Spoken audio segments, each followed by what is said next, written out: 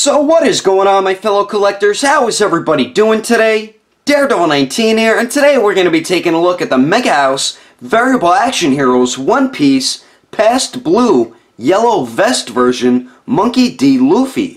So let's get into it right away and start off with the box. So we do get a basic style box for the Variable Action Heroes One Piece line. We do get the window right there in the front of the box. On the top says One Piece. We do get a cool image of the figure on the right there. Then on the bottom of the window we do get this new sticker that says Variable Action Heroes. The bottom of the box is Monkey D Luffy, Past Blue version Yellow, Toei Animation, and Megahouse. And then the bottom of the box has the blah blah blah stuff nobody cares about. Then we do get a really cool image of Monkey D Luffy. And then the top of the box here is pretty much the same thing as the other figures in the line. This one just has Past Blue on it. And then here is the one side of the box, looking pretty nice there. And then here is the other side of the box.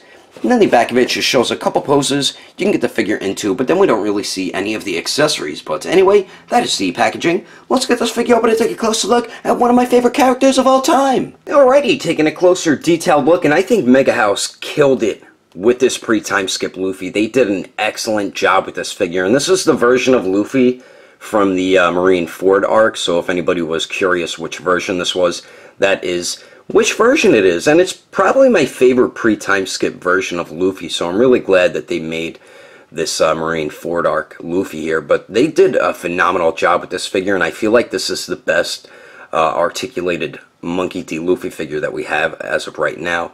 The face looks great. There is a couple paint issues on it, like there's some black paint marks on this face here, like by his right eye going towards his nose. There's some black paint on there. I don't know if you guys could see it. And then under the right side of his mouth on the bottom, there's a line of black paint. And then up by the right eyebrow going towards the ear, there's a line of black paint there as well. So that is a little disappointing because it does ruin the face a bit. But other than that, they did a great job with the eyebrows, the eyes, nose, mouth, and we do get his scar on the ears look pretty good too. It looks like there's some subtle paint shading on the ears as well. One of my favorite parts is definitely the hair. They did a superb job sculpting the hair. I always like how Megahouse sculpted the character's hair. I always thought they did a good job with that. And Luffy's hair is very, very sharp. It has stabbed my thumb a couple times from interchanging the faces, so be extra careful with your figure. But I do like how they put like sculpted lines throughout the hair as well. They did a very good job with it. It just looks dope. Very nice job with the sculpt of the hair there. I don't know if there's paint shading. It looks like there is, but I think my eyes are playing tricks on me. But they did a great job with the hair sculpt there. Neck looks good, nice sculpt, and then we do get some paint shading on it. And then the torso here, the skin tone on his chest, you can see some paint shading, so good job with that. Even on these pieces that are covering the joints by the shoulders there, they actually put paint shading on that as well. You can actually see like his rib cage right there, so I guess nice attention to detail with that. The vest looks great. The top part of the vest is actually a softer rubbery type plastic, so is the midsection piece, so it doesn't really hinder too much waist and torso articulation. And I think the part on the upper torso is actually separate from the actual body, so I do like that they did that so it doesn't hinder the articulation. But they did a beautiful job sculpting and adding the paint shading and nice clean paint on the gold buttons there. They are sculpted on there also, so I like that they did that. But the sculpted wrinkles really look awesome throughout the entire vest here. It continues over to the side. We do get some sculpted seam right there. The paint shading is on there as well. And then continuing to the back, we do get the paint shading and very nice sculpted wrinkles all throughout the back of the vest there. So great job on the torso. And then the arms look good too. Like I said, the piece hiding the joint at the shoulder does have paint shading on it. I don't know if the shoulder does. It kind of looks like it's on there, but it's very subtle. We do get some on the bicep and on the forearm. The elbow joint looks pretty good. Some people might not like it. You could see that metal piece in there, but it really doesn't bother me because you see that with a lot of imports like SH Figure Arts and stuff. But the elbow joints do look pretty good. I do wish they added a little more paint shading so it blended in better with the bicep and the forearm there, but very good job throughout the entire arms. Now for the lower half of Luffy here, very nice sculpted wrinkles all throughout his shorts, from the underwear type piece to the shorts on his legs there. They just did an excellent job sculpting the wrinkles. Some people might think they overdosed on it, like it might look like it's a little too much sculpted wrinkles, but I think it looks pretty good. And then we do get the seams sculpted on there.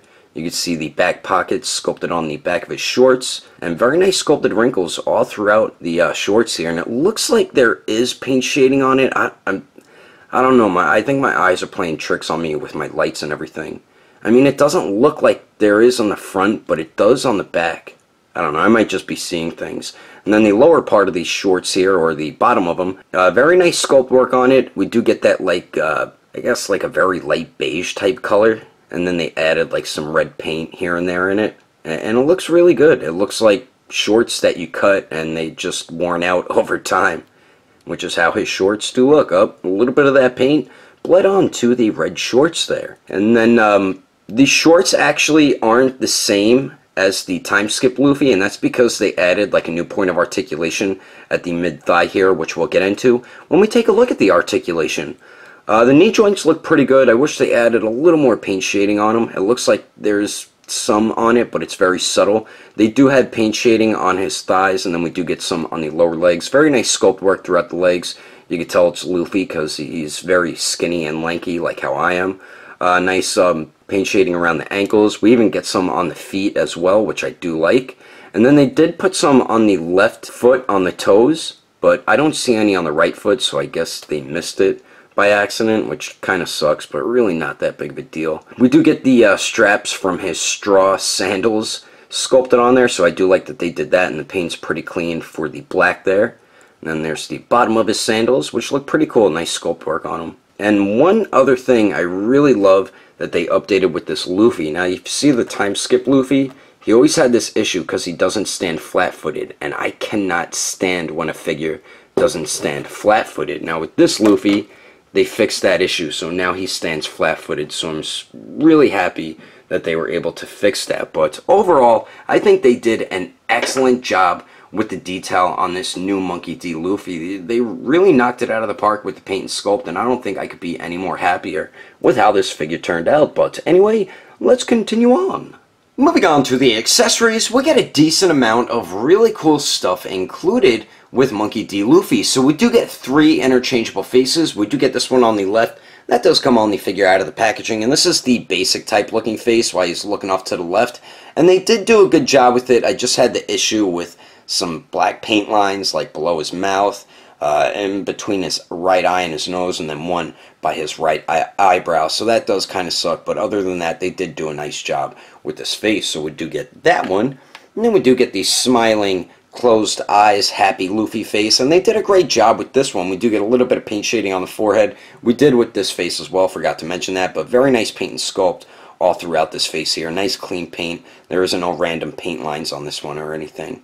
So very good job with the smiling face. And then finally, we get the I'm angry, teeth gritted Luffy face here. And they did a great job with this one as well. Very nice paint and sculpt all throughout it. We get a little bit of paint shading on the forehead and everything. So great job on all 3 interchangeable faces. And if you guys were curious, the time skip Luffy, you could actually use these faces with this Luffy and vice versa. It's just his skin tone is a little bit darker, but you really don't even notice it because the paint shading on Luffy's skin tone is pretty dark. So we do get those 3 interchangeable faces, and then we do get Luffy's favorite food, which is meat on a bone, which he's always eating throughout the anime. I think this is probably his favorite food. But they did a nice job with the bone, nice sculpt work on it. We do have some brown paint from the meat on there. I don't know if that was done intentionally or if that was by accident. But other than that, the bone looks pretty good. And then the meat, they did put like some sculpted like dots throughout it. And then they did put some nice darker brown paint shading in the middle of it. And it does look pretty good. I have like some random blue paint there, like a line of it. I don't know what that's all about. But they did a nice job with the meat there. And when you want Luffy to grip onto it, it's very simple. All you do is just slide the bone out. And you could actually make it look like Luffy just ate it right off the bone. But I do like how you have those 2 different options with meat on it or off it. But you just take his gripping hand, slide it on the bone there, and then just slide it right back into the meat. As simple as that. So we do get that stuff. And then we also get 6 interchangeable hands. So we do get a pair of fists, of course, which come on the figure out of the packaging. And these are the same fists we get with the time skip Luffy, but very nice sculpt and nice paint shading all throughout these. The knuckles look dope and the fingers and everything, so very good job with the fists here. And all the hands are extremely simple to interchange, and that is always a big plus when it comes to a figure. So we do get a pair of fists. And then we do get a pair of gripping hands, which is meant for him to grip onto the bone with the food that he's included with. And very nice paint shading on these, and nice sculpt as well. The knuckles look good, and the fingernails are sculpted on there and everything. And you will get paint rub every time you slide the bone in his hand, which does suck, but it is kind of expected with these variable action heroes figures. But very nice job on the gripping hands. And then finally we get a pair of open hands, which are the same ones we get with the time skip Luffy, but very nice job with the paint shading, and the sculpt on these hands really look great. Fingernails sculpted on there and everything. So those are all the interchangeable hands included with the pre-time skip Luffy. But if you were curious if we can use the second gear, I forgot what he calls this punch, but if you were curious if you could use this with the pre-time skip Luffy, you can actually interchange these hands with the pre-time skip Luffy and vice versa with the time skip Luffy. And like I said with my Reveltech Spider-Gwen review, it's always great when you could use other accessories from other figures in the same figure line. So we do get those 6 interchangeable hands, and then we also get 2 straw hats and 2 interchangeable hair pieces. So we do get this straw hat here with the string or rope on it, and this one's meant to hang over his shoulders, which is my favorite out of the 2. I just like that look for Luffy. It just makes him look badass when this is hanging over his shoulders, because it's pretty much him ready to fight. But beautiful sculpt on the straw hat. We do get some paint shading on it. Then we do get the red band sculpted and painted on there. And the paint's pretty clean for the most part. It's a little sloppy over here, but it's not like horribly bad. And then the bottom of it, we do get a little bit of sculpt work there, but not on the inside of the actual hat. And then the sculpt on the rope looks pretty good too. Not sculpted on there and everything, so that looks pretty cool. And the way you get this on Luffy, all you would do is pop his head off and then just slide this right over his shoulders and just pop his head on, as simple as that. So we do get that hat, and then we do get the hat that he wears, and pretty much same thing, just with no rope. Very nice sculpt, nice paint shading. The red band looks pretty good. The red band, the paint's cleaner on this one than the one with the rope on it. And then the bottom of it, no sculpt work in there. We just get the wide peg insert, which is meant for one of his interchangeable hair pieces. But we do get a little bit of sculpt work around this part. So very good job on both his straw hats. And I'll show you how to put this on Luffy in a second. Whoops, that hat fell. And then we do get 2 interchangeable hair pieces. So we do get this one on the left with him not wearing his hat. And then we do get this one here with him wearing his hat. So we did take a look at this one. They did a beautiful job sculpting the hair. And then this one here where he's wearing the hat, they did a beautiful job again sculpting the hair where you can see it. Very nice sculpt work all throughout it. Now the way you get Luffy's hat on and the way you get him to interchange his faces, this piece shouldn't have came off. Let me put that back on the figure there. Alright, so both hair pieces, it's the same way to interchange his faces. So you would split them apart right here. You take the back part of his head, that belongs in there. And be careful when you interchange the faces, because this will fall off and your figure will drop. So do it over a table or something. So you got the back of his hairpiece on. Take a random face you would like to put on. Peg that in to the back part of the hair there. Then there you go. Then take the front piece of the hair here and line up the 3 pegs properly. And then there you go. It's that simple to interchange the faces. Then to get his hat on, you just line up the huge peg on his head with the hat, and you just peg that in there like so, and then there you go. It looks awesome. I feel like the hat isn't like overly large or looks too big on his head. It just looks perfect like how it does in the anime. They did an excellent job with that. But anyway, that is all the accessories included with Straw Hat.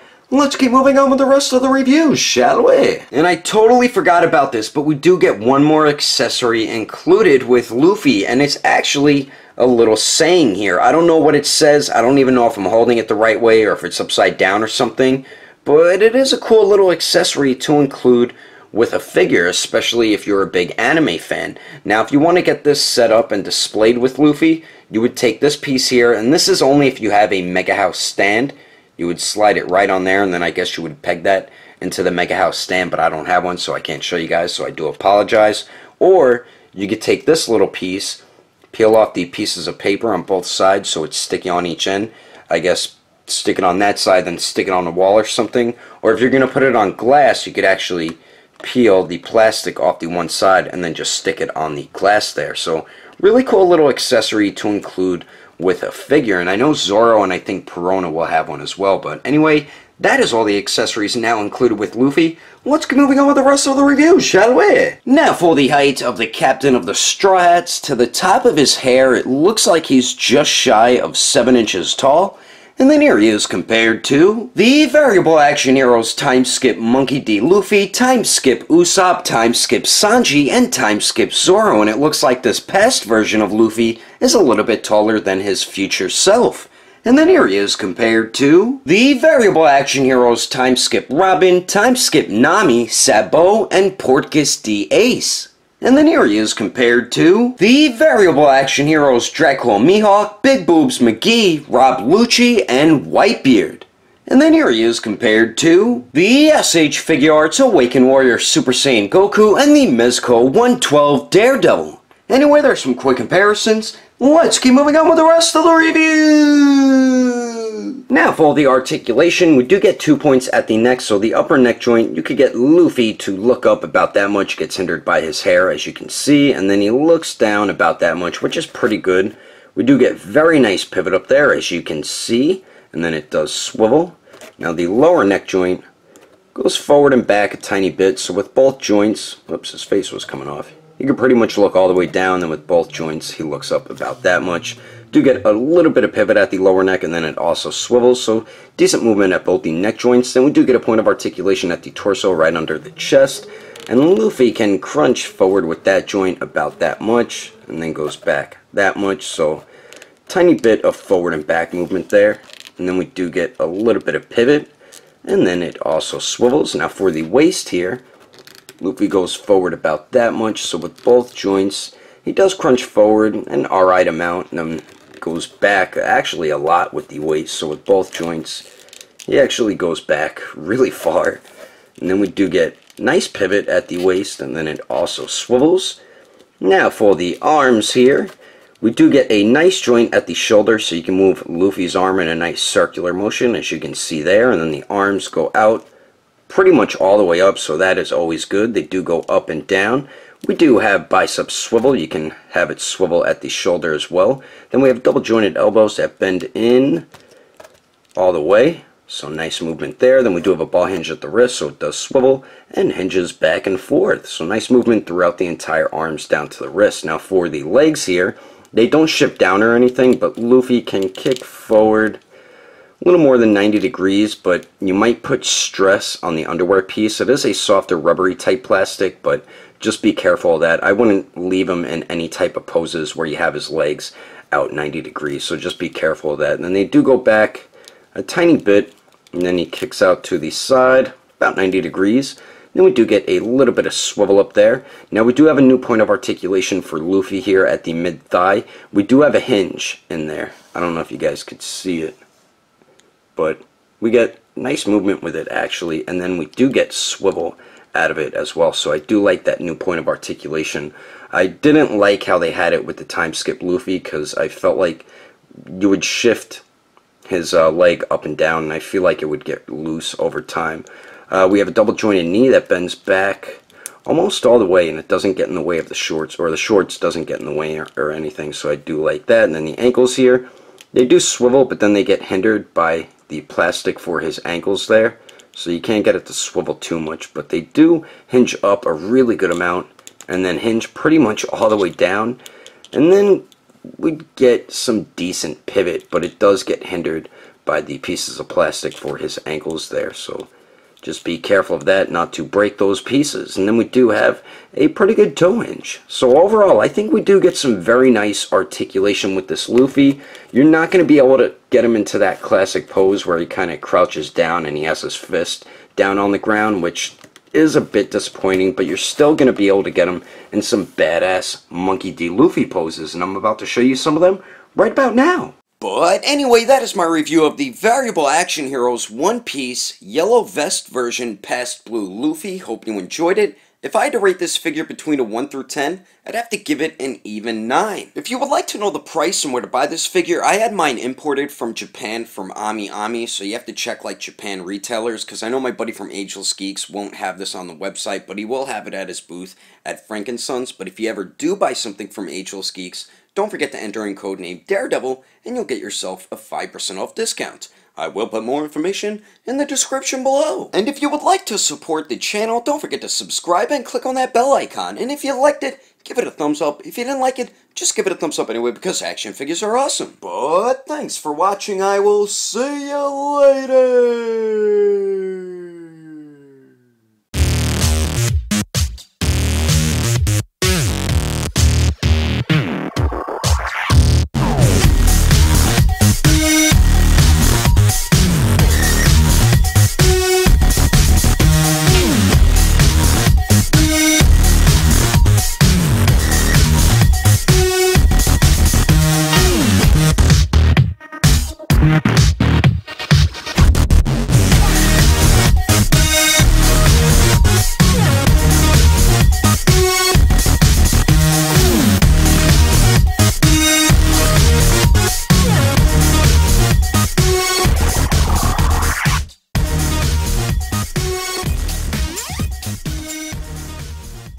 So we do get a basic style box for the Variable Action Heroes One Piece line. We do get the window right there in the box, and on the bottom says Monkey D Luffy, Past Blue, Yellow Version, Toei Baby, and Chubidoo.